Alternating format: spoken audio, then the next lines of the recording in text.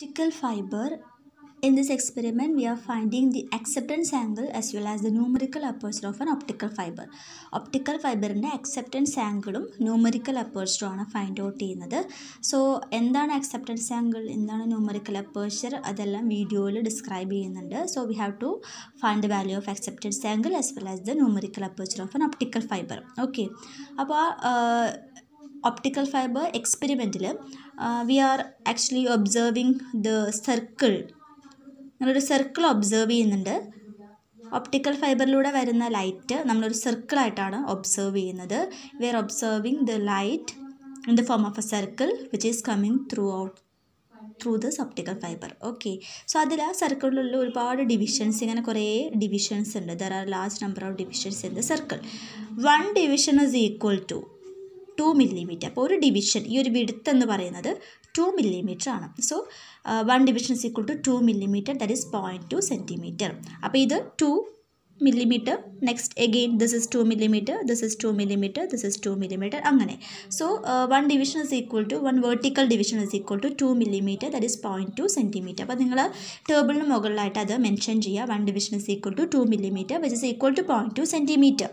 ഇനി നമ്മളിവിടെ കൗണ്ട് ചെയ്യുന്നത് നമ്പർ ഓഫ് ഡിവിഷൻ. സർക്കിളിനുള്ള എത്ര ഡിവിഷൻസ് ഉണ്ട്, number of divisions. V R changing that value of division. അപ്പോൾ സർക്കിളിലെ സൈസ് നമ്മൾ ഇൻക്രീസ് ചെയ്യുന്നു, എന്നിട്ട് ഈ ഡിവിഷൻസ് ചേഞ്ച് ചെയ്യുന്നു. First of all only 2 division അല്ലേ. അപ്പോൾ സർക്കിൾ എങ്ങനെയായിരിക്കും? സർക്കിൾ ഇങ്ങനെയാണെങ്കിൽ അതിനുള്ളിൽ ഓൺലി 2 ഡിവിഷൻസേ ഉള്ളൂ. അപ്പോൾ ഒരു ലൈൻ മാത്രം അല്ലേ. So this is 1 division and this is second division. മനസ്സിലായോ? So 1 line means 2 divisions. അപ്പോൾ ഇവിടെ 2 ഡിവിഷൻസ് ഉണ്ട്.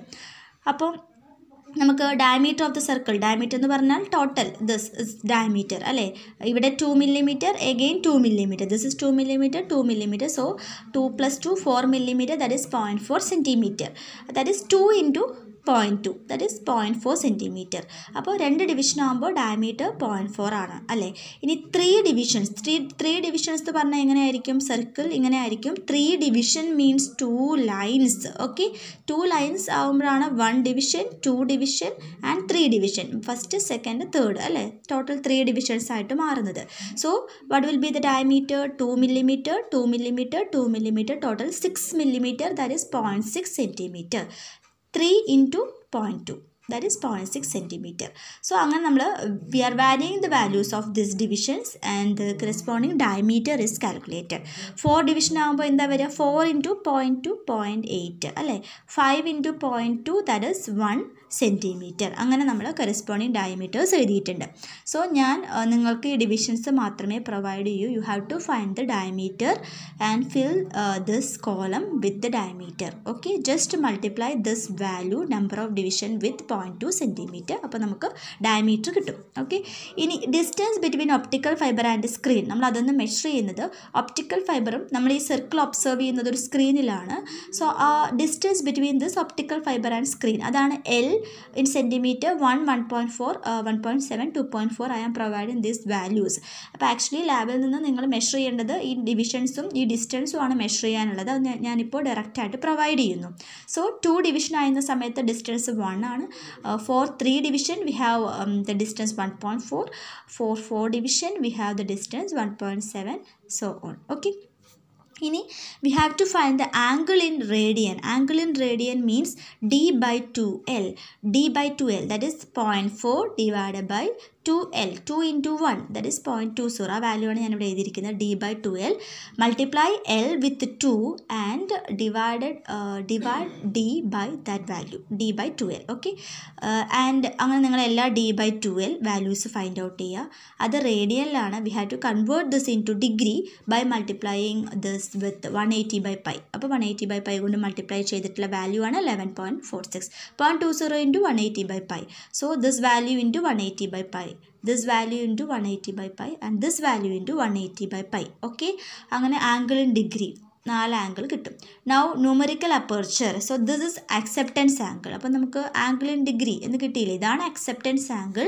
So mean angle theta A will be the average of these 4 values. അപ്പോൾ നിങ്ങൾ ഈ 4 വാല്യൂസിൻ്റെയും ആവറേജ് ആണ്, ഡിഗ്രിയിൽ ഉള്ള ആവറേജ് ആണ് acceptance angle, mean acceptance angle theta A. Okay, now numerical aperture can be calculated by this equation: d by root of 4l square plus d square.